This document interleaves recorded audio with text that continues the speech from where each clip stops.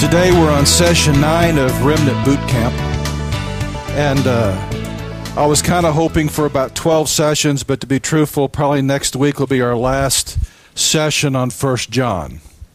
And God has us, I believe, in mind to go some other places. I want to pick back up where we kind of touched on 1 John 5, 1 through 5 last week, and I got so happy that I got to preaching and didn't really cover as much as I wanted to cover. How many know that's good when that happens? So let's go back again this morning to 1 John chapter 5, verses 1 through 5. And I want to call this Belief, Overcoming, and Commandments. Now, I want to preface this with something. I remember years ago I watched a movie, and there's a turning point because you have an enemy that's coming at you that believes something. He has a purpose, he has a plan, and that he is completely sold out to his belief. There comes a turning point in your life that you have got to believe in something. You've got to believe in a purpose and a power that's greater than you. Otherwise, you end up floundering your entire life. And the only thing that can come against an enemy that believes is a believer that actually believes. That we have got to be embedded in our belief in who Jesus really is. We've got to be embedded in the power of the cross. We've got to be embedded in the power of the blood. We've got to be embedded in the power of this word, that we have really got to believe that we're entering into a time that just kind of wondering isn't going to make it. You're going to get swallowed up in the belief of the other, the Antichrist. Because he's fully committed, he fully believes, and the only thing that can stop him is your belief, your faith in what this word says and who Jesus says he is. And that's really the whole dichotomy that's going on in 1 John, is these two belief systems that are absolutely opposed to one another, are clashing against each other. And if you're not solid in this one, if you're solid in who Jesus is, you're immovable. And the Antichrist can't get in. Let's look at this. Whosoever believeth that Jesus is the Christ is born of God.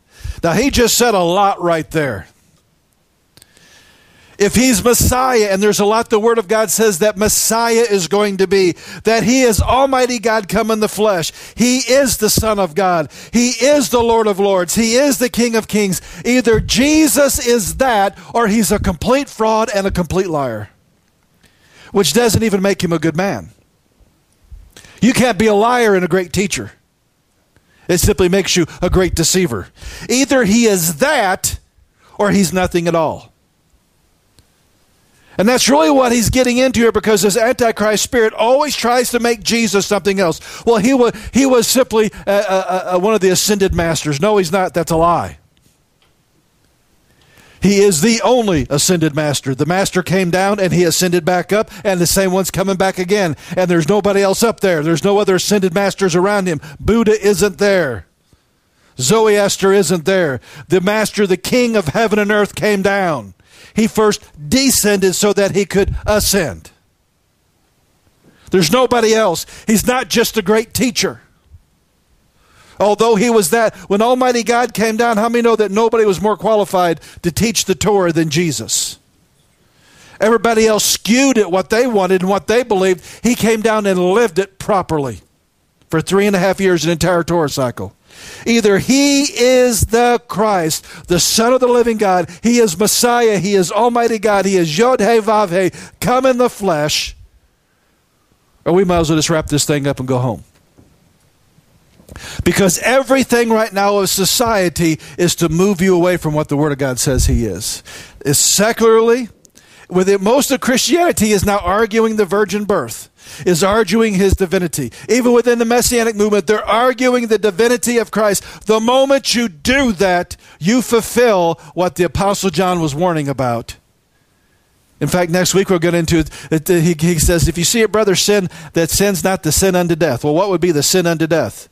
Denying the Messiahship, the divinity of Jesus. You do that, then we go back into Hebrews chapter 6, I believe. It talks about if you deny him that way, there's no other sacrifice left for you. It is go straight to hell, do not pass go, do not collect $200. Whosoever believeth that Jesus is the Christ is born of God, and everyone that loveth him, that begotteth, loveth him also that is begotten of him. This is the true love, that I can sense true believers, not the religious spirit. I tell you what, I have a lot of people that call themselves Christians I cannot stand to be around because they are filled with the religious spirit. And the Spirit of God within me is repulsed by that religious spirit. It's like once you get rid of that spirit and you receive Jesus and you get saved and are filled with the Holy Spirit, then we can have some communion together. But I am not communing with another spirit because that same spirit will flip and follow the Antichrist in a heartbeat. I remember here years ago, had a supposedly retired Methodist minister stop by the office. And the minute he walked in, my spirit, it had that when all of a sudden your spirit, rah! It's like, no, don't let that filth into my office. And he started talking about, well, some of the things I'm into is mind development. It was New Age stuff, and he tried to put junk on it. And I started talking Torah, and he didn't like it. Why? Because the Torah is the antidote for everything that comes from Babylon, for the saved. He didn't like it. And I mean, there was a darkness came in with him. So in my spirit, I began under my breath praying that darkness out. He was not far behind it. He got nervous and left. I don't want that stuff. But those that you can be in a shopping center or someplace, guys. When I have traveled, I have been overseas where we didn't even speak the same language, but immediately my spirit picked up that the Spirit of God was on the inside of them, and there was a love there. My problem in America is I very rarely ever connect to people that call themselves believers anymore because it's primarily a religious spirit because the great falling away has happened. But they still stayed in church.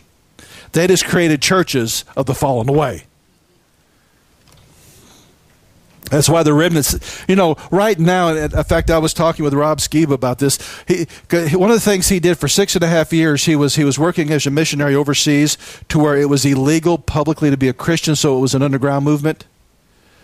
And he says, I can see that beginning to happen in America. While we have all these mega churches filled with so-called believers, the remnant have already begun going underground because they see the handwriting on the wall and they can't stomach. Their spirits cannot stomach a lot of this stuff that's simply a religious spirit. But I mean, you get 15, 20, 30, 40 believers in a room, you can have church. And there's nothing to mess up with it. And he says, listen, he said, now we love it. He says, but listen to this. By this we know that we love the children of God. When we love God and say, it's okay no matter what you do. Just a bunch of greasy grace. We're going to splash it all over the place. Is that what the Apostle John says? Here's how I walk in the love of God. And this is how I can love my brother, that I keep his commandments. You see, if I keep the commandments of God, I'm not going to do you wrong. I'm not going to violate you in any way. I'm not going to rip you off in any way. I'm not going to be going around talking bad about you. I'm not going to do any of these things because all of that is violations of God's commandments. And so the best way for a community of believers to walk in love is to walk in the commandments of God because it maintains a squelching of the flesh, carnality, and religious spirits. He says, this is how you do this. Then he goes on to say, for this is the love of God, that we keep his commandments. He repeats himself, doesn't he? What is that rabbinically when you repeat yourself? It is very significant. In the last days, knowing who Jesus is and keeping the commandments are paramount for the stability of the remnant. If you don't have that, you're going to get hit by a freight train called the Antichrist. And he goes on to say, his commandments are not grievous. For whatsoever is born of God overcometh the world. Underline that in your Bible. If you believe that Jesus is the Christ, there is an overcoming force on the inside of you waiting to be released, but it is connected to the commandments, it is connected to who Jesus is, and it is connected to the abiding of the Holy Spirit within. When you put those together, you become an overcomer. And this is the victory that overcometh the world, even our faith. You got to believe. Do you believe this is the Word of God? Do you believe this is inspired by God? And I mean from Genesis 1:1 all the way to the end of the book of Revelation, all the way to where it says the end is inspired of God. That God has supernaturally preserved this book, and there is no other book in existence that does what the Word of God does and have the prophecies that have been fulfilled and are still waiting to be fulfilled. No other writing in human history has that. No other book in human history has transformed the lives of a multitude, that has taken the worst of sinners and caused them to be transformed on the inside. No other book. So I've either got to believe this book or I believe something else. It's time. I think what God is saying this morning is we're entering into a time you cannot stay on the fence anymore. Either you believe or you don't believe. But if you believe, you become an overcomer. If you don't believe, you're going to be washed up into everything that the world is doing and everything that the Antichrist is doing. Church, it is time that we stop trying to be like the world and start living a life that the world will want to start being like us. Come on now. I mean, it's getting ridiculous. We're struggling to be relevant to the world when that is never a mandate in Scripture. If I become relevant to heaven, I have something that the world needs. I have a testimony of how Jesus set me free. I begin to see God moving day in and day out in my life, and it becomes to be a witness of who He is. But if I'm running around acting like the world, they'll look at me and say, the only difference between you and me is where you spend your weekend for a couple hours. Our testimony's got to go more than that. But our faith in Jesus and our faith in the Word of God. Our faith when God says something and I do it, God always connects something to it. If you do this, I will bless you. Every promise of God is conditional. And so I can trust that when I do A, I'm going to get to B. Because God's Word is true. Just like when you made Jesus Christ the Lord and Savior of your life, you got saved. Now sometimes you may not feel like you're saved. How many of you ever went through that? You just felt like you weren't really close to God and that the world was more appealing. We all have times like that. But yet the Word of God is true. And I come back to what it says and I realize I've drifted away, but yet there's something in me that pulls me back because I'm saved. It's true regardless of how we feel. It's true regardless of what we see with our eyes. How many know when they were standing at the Red Sea, they had the Red Sea to their backs and the Pharaoh to their front, and there was no place to go? You can either be moved by what you see or you can follow God's command. Say, Mike, why are you preaching like that? Because I think we're getting ready to see miracles. I think God is positioning us. I'm starting to see Him do some stuff, and it's starting to get me excited. And at the same time, I feel this expectation beginning to build on the inside of my spirit that if I line myself up right with God, He is going to do some phenomenal things for me, with me, and around me. Because that's the kingdom way. You can't have this darkness come in without God responding with light. It's impossible. Who is he that overcometh the world? But he that believeth that Jesus is the Son of God. And so there's several things. There's 4 points in this that he begins to deal with. A disbelief that Jesus of Nazareth is the Son of God, Almighty God come in the flesh, is going to begin coming in like waves like we have never seen before. And it can either be questioning his divinity or treating him like he is a different God than the God of the Old Testament. Jesus is Yahweh. In fact, even in this most sacred name of God is encoded who Jesus is, that he is the God with the nailed hand shall be revealed twice. He was the Aleph Tav that became Yahweh Elohim, because originally in Genesis 1:1 it was Aleph Tav Elohim, then it was Yahweh Elohim, and then in the Psalms David prophesied that Yahweh shall become our Yeshua. And it's all strategic. Because the Antichrist is none other than Nimrod. And one of the symbols of Nimrod is the eye, like the eye on the back of your dollar bill. That's Nimrod. And when you take apart the name Yeshua, it means the hand that dismantles or shatters the establishment of the eye. That's who Jesus is. He's going to come and he's going to clean Nimrod's clock once and for all. So is it Yahshua or Yahoshua or however many different? It's Yeshua. I have spoken with some of the top etymologists in Israel and those that deal with Bible codes and everything else. One of the things interesting they say is that Yahshua is not in the Bible code anywhere, but Yeshua is all over it. And it may have been pronounced Yahoshua, like Joshua, before Babylon, but after Babylon, when Jesus walked the face of the earth, they called him Yeshua. He was literally salvation walking on two legs. And he was Yahweh, he had come in the flesh.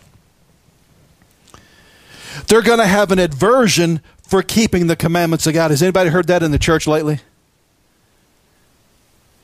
Antinomianism. Grace gives me an excuse to do whatever I want. I don't have to keep the commandments of God. That's Old Testament. No, it's one book by one God. God is not schizophrenic. And Jesus said, if you love me, keep my commandments. And if he was Almighty God come in the flesh, I think we better open up the book and find out what they are. But there's going to be this pressure to move. If God can move you away from commandments, the Apostle John already said that sin is the violation of the law. If he can move you away from the commandments, then what he's doing, he's setting you up for a lifestyle of sin once again. Because if you violate them after you're saved, it's still a sin. How many know that after you get saved, it's still, thou shalt not commit adultery. Thou shalt not lie. Thou shalt not steal. There's going to be a hatred for those that believe in Jesus, the real Jesus, as well as those that keep the commandments, the Jews. Well, what's one of the things that is the cry of radical Islam? First the Sunday keepers, then the Saturday keepers. Get the Christians, get the Jews. We're going to see that begin permeating. Why? Because right now there are two witnesses in the earth, the Jewish people and the true believers of the God of heaven and earth. And they're going to redefine what love is. The Apostle John says, here's how you show love for God. You keep his commandments. Here's how you show love for one another. You keep his commandments. In the last days, men will say they're showing their love by God by hunting people down and killing them and calling it service to God. Isn't that what Jesus said? He said that they're going to hunt you down. They're going to do all these things, and they're going to think they're doing God a service, not the God of the Bible. We must always keep our focus on who Jesus is, what he has done, and the life that he has called us to live. If we can do that, we're going to stabilize ourselves, and we're going to prepare ourselves for the days that are ahead. Now let's go on down here to verse 18 through 21 of 1 John 5. You see, I want to learn how to be bulletproof. Not necessarily literal bullets, but how many know that the weapons the enemy has that he can point against you? Anybody ever been hit by a fiery dart? Sometimes I always think about that. You know, here, our shield of faith can stand up against all the fiery darts of the enemy. And I remember one preacher got his tongue tied, and he was preaching that, and he called them diary farts. And I think that sometimes it just surrounds you. It's just everything of the enemy stinks. How many know that sulfur stinks? I want to know how to get protected of those things. I want to know how to walk in a place that makes it really, really, really hard for the devil to get to me. We find it here starting in verse 18. We know that whosoever is born of God sinneth not. Okay, let's stop. What sin? Violation of the commandments. So a born-again believer is not going to seek to violate the commandments. He's going to seek a way to keep them, empowered by the Holy Spirit. He that is begotten of God keepeth himself, and the wicked one toucheth him not. We know that we are of God, and that the whole world lieth in wickedness. And we know that the Son of God is come and hath given us an understanding, that we may know him that is true, and we are in him that is true, even his Son Jesus Christ. This is the true God and eternal life. Little children, keep yourself from idols. And I want to deal with he that keepeth himself. I want to know what that means. Does it mean that he keepeth himself in food all the time? You know, I used to keep myself in candy bars a lot by my desk, and I mean know that how that turned out. So there needs to be more than that. This word keepeth in the Greek is taurio, which means to attend to carefully, to take care of, to guard, a metaphor to keep one in the state which he is, to observe, to reserve, and to undergo something. And so those that keep themselves, what has he been talking about? The commandments of God. If I keep myself in the commandments, I'm not sinning. We need to understand some basic things of the kingdom. What I say, what I think, and what I do release power. I'm created in the image of God. Now, I'm not saying you can create planets or anything about that, but how about to create a holy life? How about to begin setting up some things in your life that what you're doing? Have you ever seen anybody that you know what they're doing is setting themselves up for a fall? And they're going to get hurt, and things aren't going to go well, or they're going to destroy their business. They're doing the wrong things that begin sowing seeds that set up things for tomorrow to make things bad. When I do the commandments of God, I am releasing the force of righteousness in the earth that God can flow through and empower it for something in my life. When I violate the commandments, it's called sin. Sin releases power for the enemy to begin doing things in my life. And so if I keep myself, I am constantly sowing in the kingdom. I'm constantly doing in the kingdom. I'm constantly keeping myself in the kingdom. And by doing that, I establish a conduit in my life, or a spiritual portal in my life, that heaven can come in through me and flow through me out to the world around me. And there's no place for the devil to plug in. But if I start doing sin, I begin falling under and connecting to his kingdom, his ways of doing things, the very force that Lucifer created when he did the 5 I wills. The Bible says iniquity was found in him, or it was discovered in him. Iniquity is the force that drives Lucifer. It's his anointing. He perverted his anointing when he falls. And so when I begin to sin, I begin flowing under the anointing of Lucifer. And everything that he is begins to be released in my life. But if I'm over here and I'm walking in the kingdom of God, he has no place to plug in. This is what this is talking about here. Living clean, living and doing righteousness closes the doors to the devil and opens up the doors to God. But when I start disobeying God's commandments, I begin closing the doors of God's blessing in my life, and I start opening up all the doors and say, devil, just come on in and take over. That's what he's talking about here. And he said, guys, don't do it. And so I wanted to make sure about this, because now how many know when we're talking to keeping the commandments, it's not about getting saved. It's how to walk after you're saved. Once you get the devil out of your life, you want to keep him out. You don't want that Pharaoh to come back in and try to usurp authority over Jesus in your life. This word touches in the Greek, haptamai, which means to fasten oneself to. You don't want the devil fastening himself to you. To cling to touch, to adhere. Of carnal intercourse with women or cohabitation.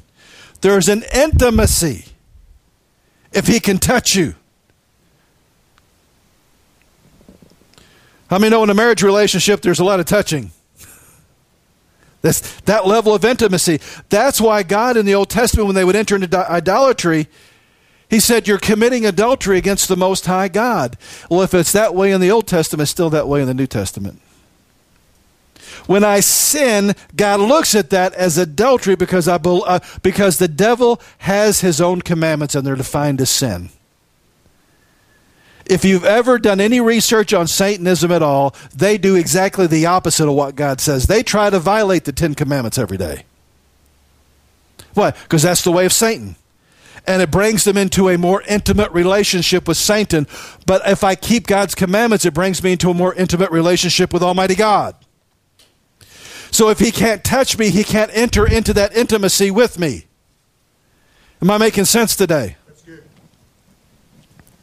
of Levitical practice of having no fellowship with pagan practices.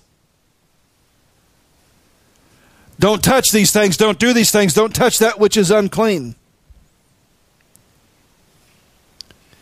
And then the very last one is to touch or to assail anyone. And so it actually tells us what this means, that if I begin to walk in sin, Satan fastens himself to me and adheres to me and begins to replace my intimacy with God with intimacy with him so that he can assail me. All in that one little Greek word. But if I keep myself clean, he can't plug in.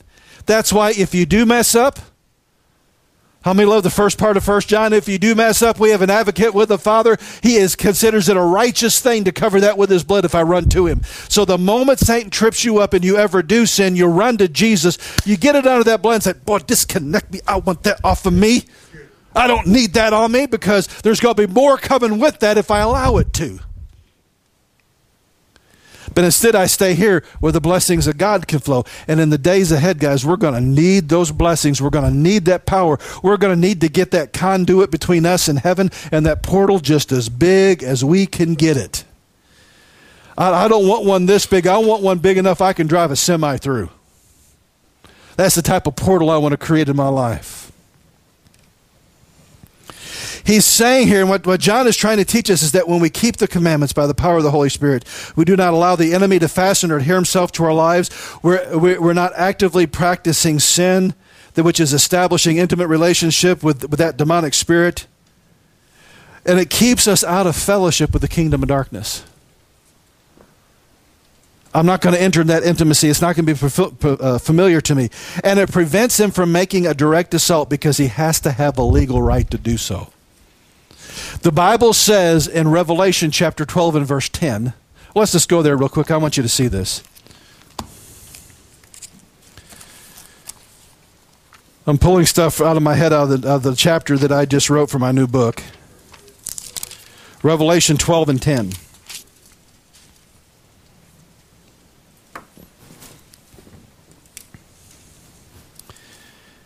And I heard a loud voice saying in heaven, now is salvation come and strength in the kingdom of our God and the power of his Christ, for the accuser of the brethren is cast down. I can't wait for that to happen. The accuser of the brethren is cast down. But what we need to, that accuser in the Greek means someone who comes before a judge to make accusations against you. That he is a prosecuting attorney. That he, until this happens in Revelation 12, Satan has access to the throne of God. If he can get you to sin, he can then go through the throne of God and say, I have a right to do more because they're doing this. They've opened the door to me. It's legal. Everything of Satan's kingdom operates. It's a kingle, like legal kingdom, I guess. That's what happens when you blend them together. Preachers just make new words sometimes.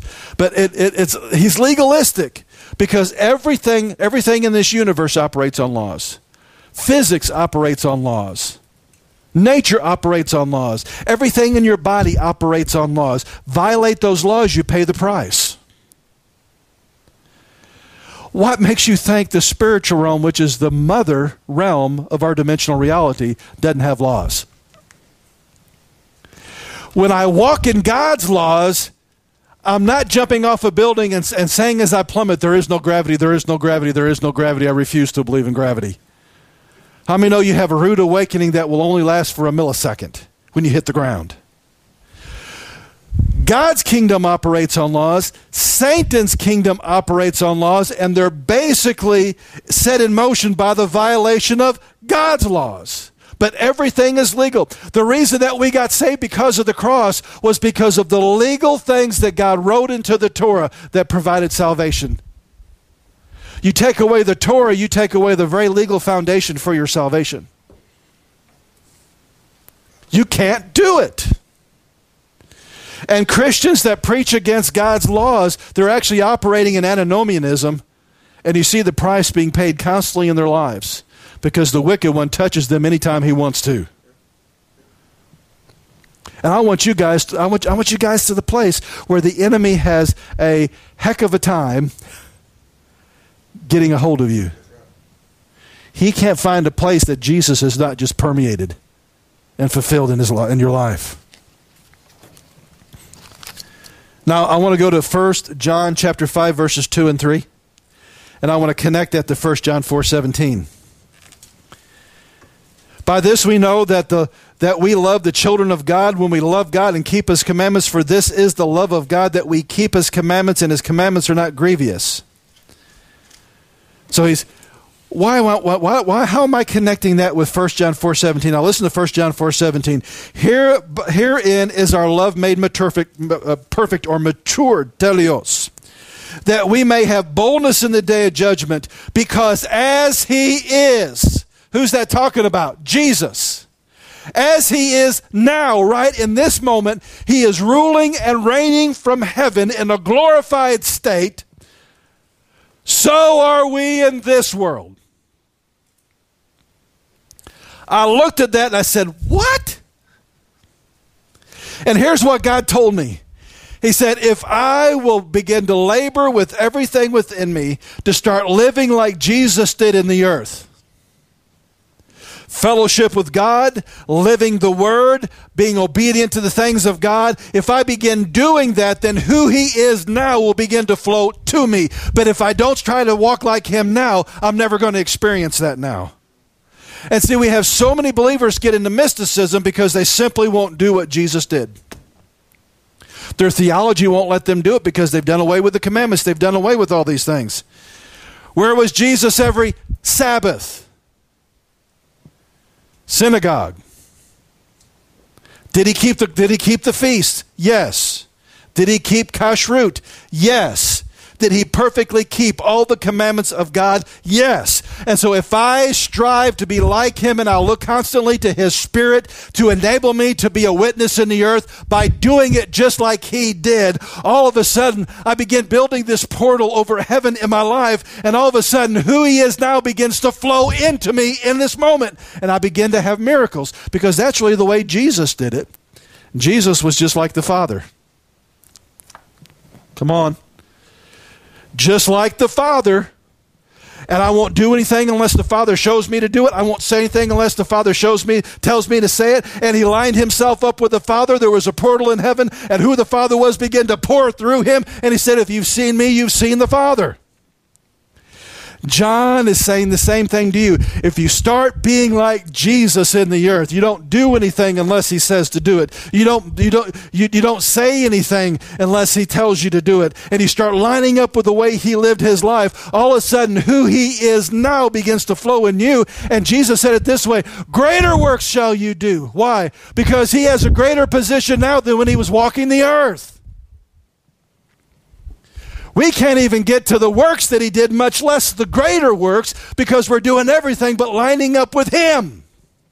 Get into the Gospels, learn Him, know Him, and begin to match what He was doing with the Torah so that you understand how to apply it in your life right. When you do, who He is now, sitting at the right hand of God, ruling and reigning victoriously, begins to flow in you. And the Apostle Paul said it this way, that we are seated in heavenly places in Christ Jesus. Why? Because I'm so lost in Him, you can't find me anymore.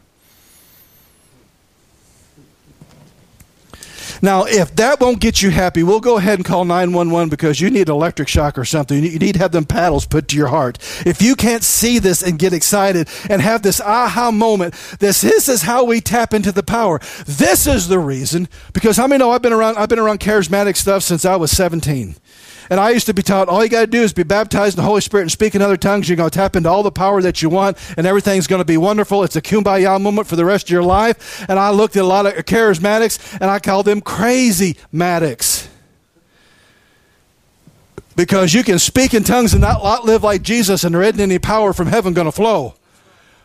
The baptism of the Holy Spirit is the mantle of Jesus' ministry coming on you so that as you line up to Him, heaven can endorse it and that power will flow. Come on, James said, I'll say it this way, you show me your faith without works, And I'll show you my faith by my works. Because I'll do what God says, even if it goes the wrong way of everybody else. I'll do what God says because He is God. I'm not. He is so wise that His IQ is beyond the comprehension of all the universe. He spoke one word and flew this entire universe into existence. And one day He's going to pull it back. And the Bible says the heavens are going to roll up like a scroll. All because He said, come here. That kind of wisdom. So if He said, don't do this, He knows that if I allow this into my life, the enemy begins putting his tendrils, his tentacles, into my life. I'm making up all kinds of words today, aren't I? That's what happened when my brain is faster than my mouth this morning. All these tentacles begin to tap into me, and He begins assaulting me and beginning to try to take over areas of my life through fellowship with Him. But if I break that off, and all of a sudden I get into more intimate relationship with Jesus, I get lost in His love, I get lost in His Word, it's nothing for heaven to come down and manifest itself. Oh, guys, we need that. We need that. Just go through 1 John this week, and I want you to count how many times commandments is mentioned in 1 John. Do you think he's trying to make a point?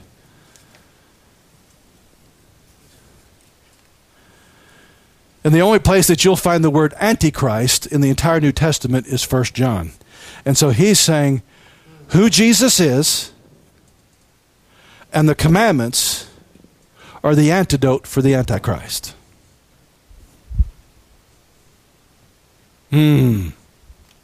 Selah. Chew on that for a while.